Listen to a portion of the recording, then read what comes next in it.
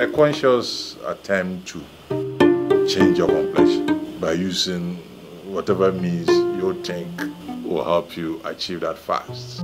Born in 1988, Nankoma, a multi-talented Ugandan artist, recounts how she was bullied by her classmates on account of her dark skin, to the extent she contemplated suicide. Mark you, she wasn't stereotyped by white people. It was not racism. It was fellow brown kids. The good news is this.